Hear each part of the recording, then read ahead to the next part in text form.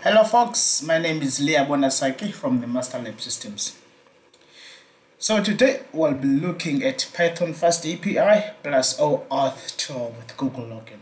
So basically we'll be integrating a OAuth2 with Google Login to our FastAPI project. Okay, so let's look at the introduction. So we have the first slide, which is introduction to OAuth2 and Google Login. So first and foremost, what is OAuth2? So OAuth2 is an authorization framework that allows third-party apps or applications to access user resources without sharing passwords. Also, it is widely used for social login, which is on Facebook, Google, GitHub, etc., etc. Well, just in simple terms, what this means, basically OAuth2 allows you to log in without sharing any password as long as you have already authenticating a third-party application. You can just reuse that authentication to just log into another system. Why Google Login? Simply and secure authentication method. That's why we are using Google Login.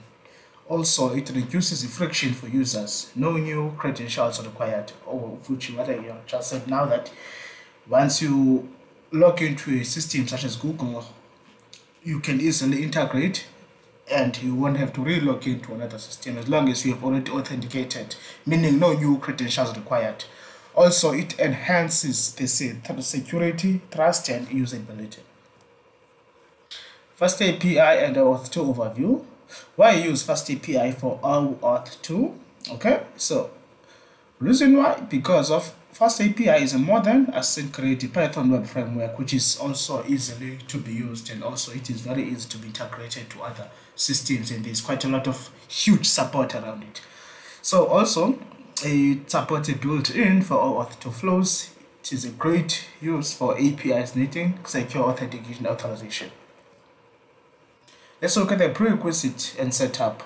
Okay, so what you will need to create this authentication using Google Login on your FastAPI project, you will need the Google Developer Console project, of course, of which I will be showing that in a moment as well. So also Python 3.9 plus and above, that's the Python version we require for this session. Also, of course, your FastAPI and your UV Core web server.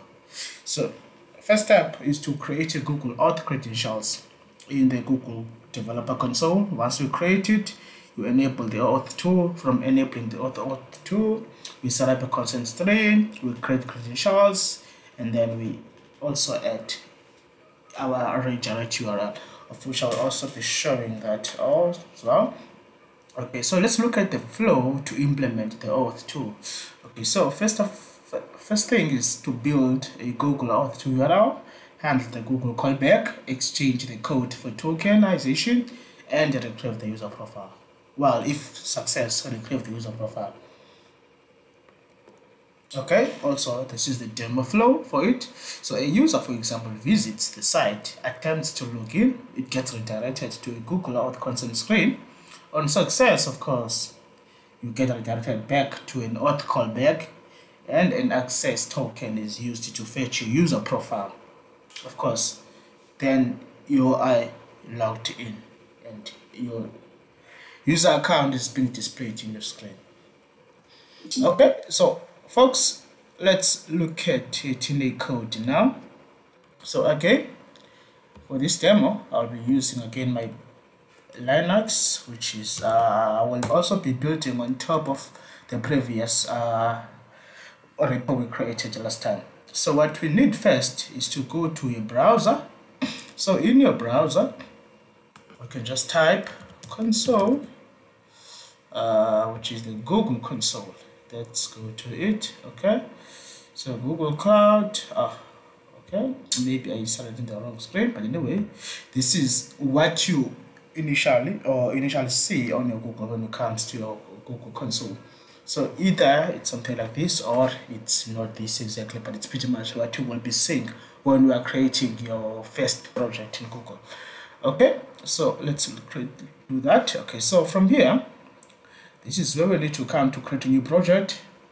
create a new. Already I've already created mine, but then for this case I'm just gonna quickly show. So once you create it, this is what you should say. You can name your project. Organization you don't need to, you create it, but for this time I'll cancel because I've already created a project. Okay, so that's my project. And now once you have created your project, this is what you should be seeing, of course. So from here we then go to OAuth screen, which is the OAuth consent screen, to set up and enable the OAuth to our project. So we go to it, of which here we should be creating a client. So yes, we should be creating a client in this screen. So a client, it's what will be using this application, for example. It's what is authorized to access this page, or it's what will be allowed to integrate to this project. That's what a client is. Okay, so let's go to clients.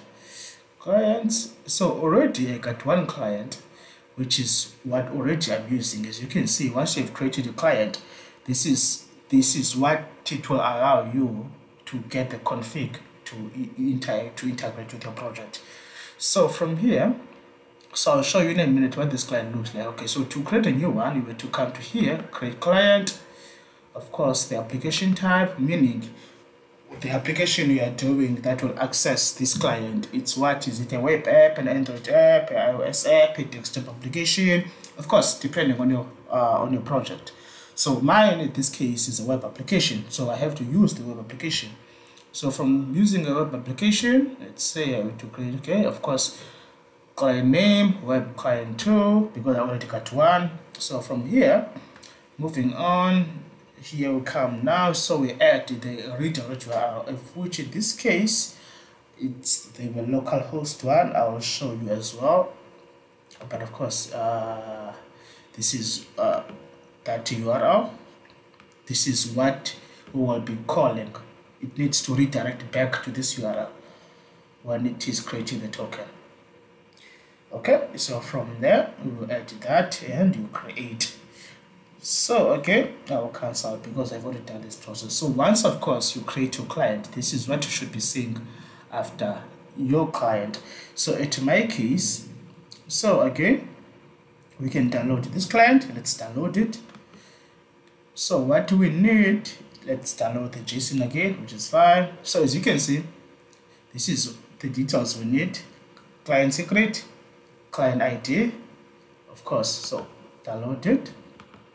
Okay, so in my case I have downloaded those. So I'm just gonna open it so you can see what's inside that while it is. So open it.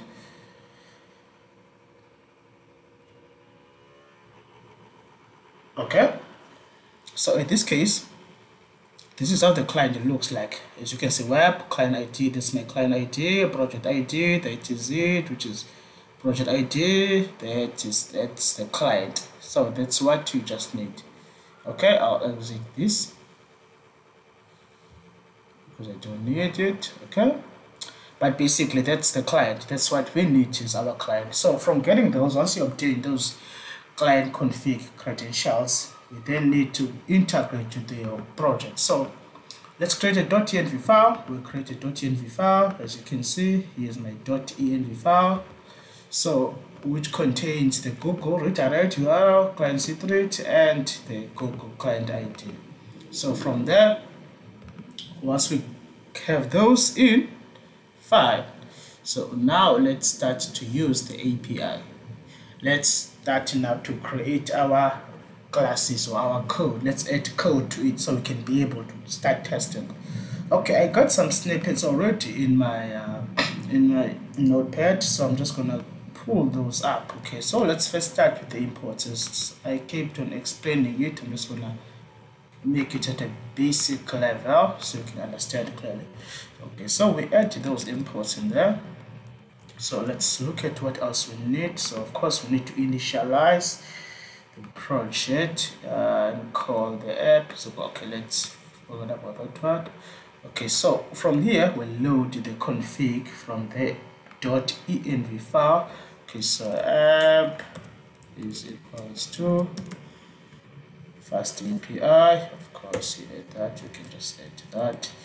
Okay, so now what we need to load from the dot environment, the .env file. So we load those env environments, or those credentials in our environment file. So from there, what do we do now?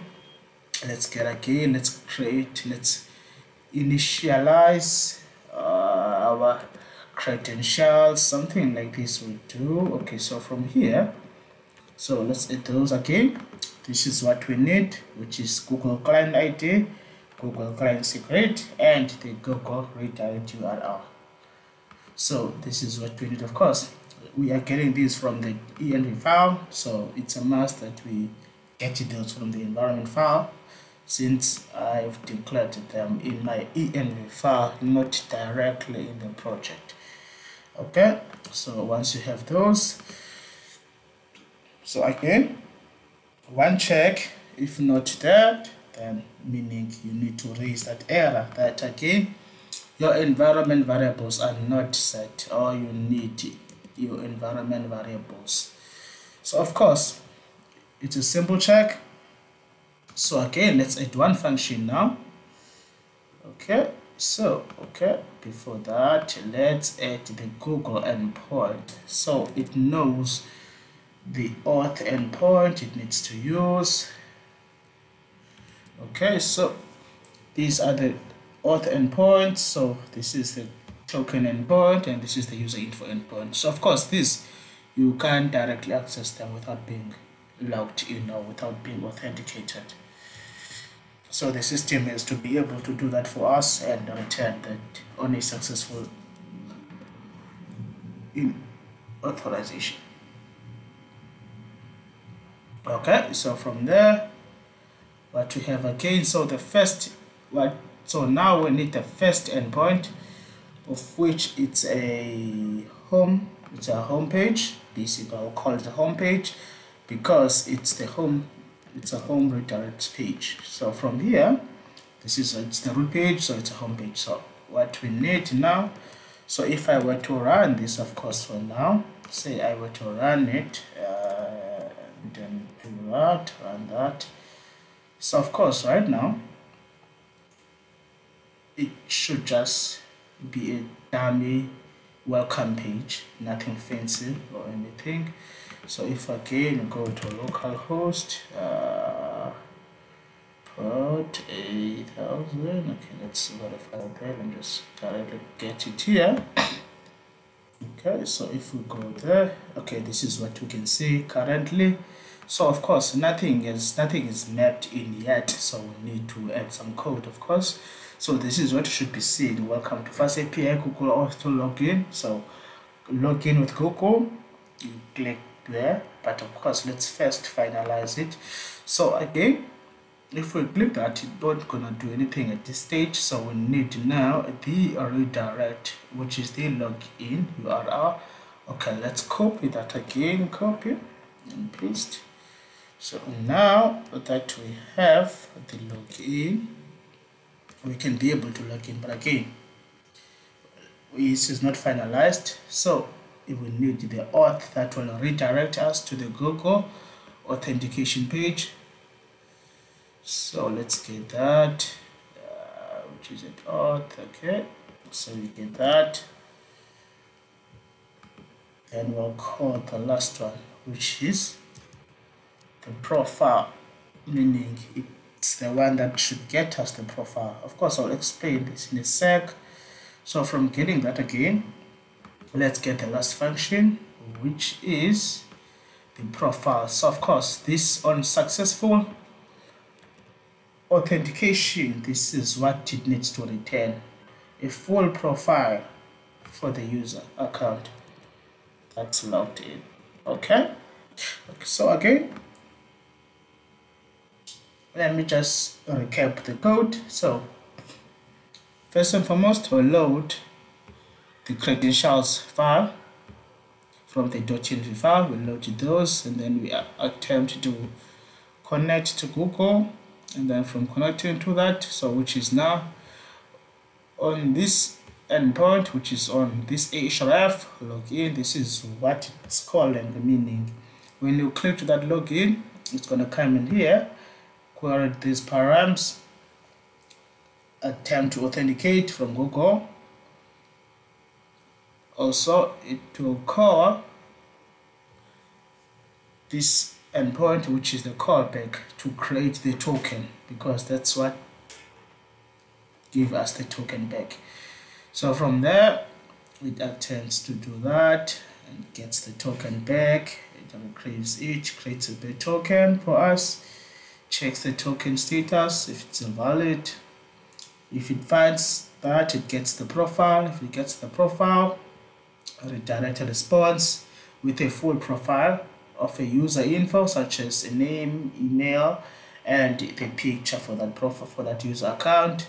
So again, lastly, the last endpoint, which is the profile, it returns our you logged in profile, which is again the name, picture, and email. Okay, so folks, let's test that without wasting much further time. Again, this code is available upon request out. If you can request it for me, I can directly give you a link to my Google account, to my GitHub for it. I can push it to GitHub if folks you want this. But again, okay, so let's test it now. Okay, my web server keeps on reloading as much as I click Control Save, it keeps on reloading. So now that it's successfully loaded, okay, let's go back again. So now if you can click to it, it will attempt to log in us. So as you can see, I click to that, look again, choose an account to connect. Of course, I got 2 accounts in this machine, which is those you can see there. So it continue. So as you can see now, this is the client that's accessing those credentials. So you can see, choose continue to FastAPI TUT. So if I take this one for instance, attempt to log in using it, of course you are signing back in to FastAPI tutorial. Yes, I agree, so sign me in, because of already I can get I'm authorized or I'm authenticated to access this. Okay, go in. So now, as you can see folks, there it is. Now it has signed us in. So we can look at the logs. So as you can see, it attempted to create to fetch the user account, and also created what, a token for us, of which the token was valid. Hence you can see that the status is 200 on successful return, on successful response. The status is 200, so meaning everything is working fine in this case. Also, I'll do a last test again, just in case if I didn't have access to this account. So let's test it. I'm just going to do a back. So again, it says you are signing back in FastAPI TUT.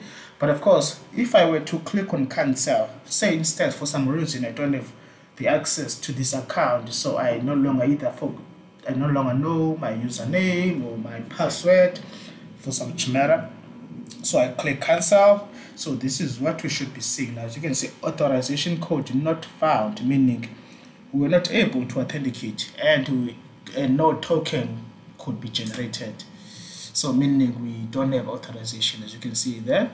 So again, in my logs, you can see it tries to do that. It tries to access the auth callback, but again the access got denied because we don't have any active token. So as you can see, beta request, not found, beta request, yes, meaning we don't have access to it. Hence, even on the logs itself, it's saying authentic authorization code not found. Okay,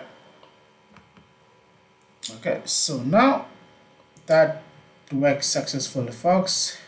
Okay, I think we can end here for today. Again, if you like this video, please share and subscribe to my channel. And also, if you have any questions, please post them in the comment section below. I will be answering those, folks. Please, I'm signing out now. Thanks. Peace out. Cheers. Bye.